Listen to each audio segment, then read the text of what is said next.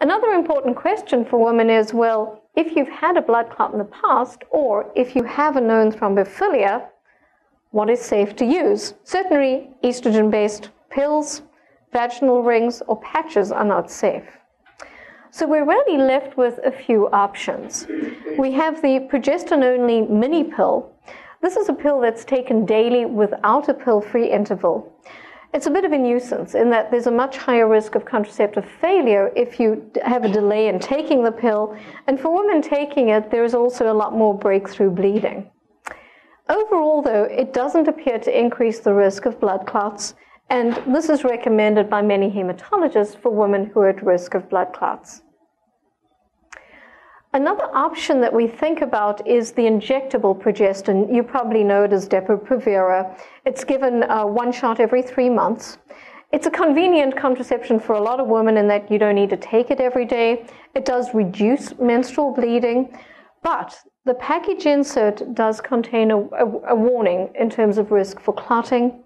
The concern is that you're given such a high dose of progestin, this may precipitate a clot, so I don't know that it's safe, and I'm not comfortable putting my patients on this drug.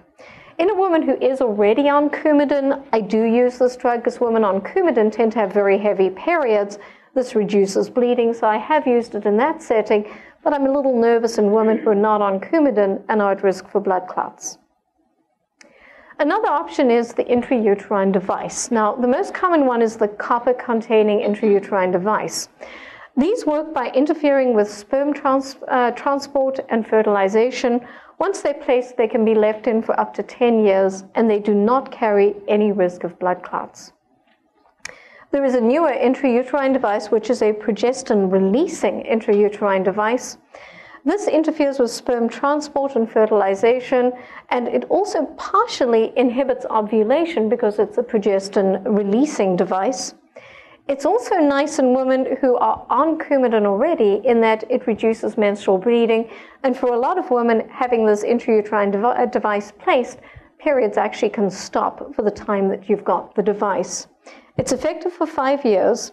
To the best of our knowledge, it appears to be safe in women with blood clots.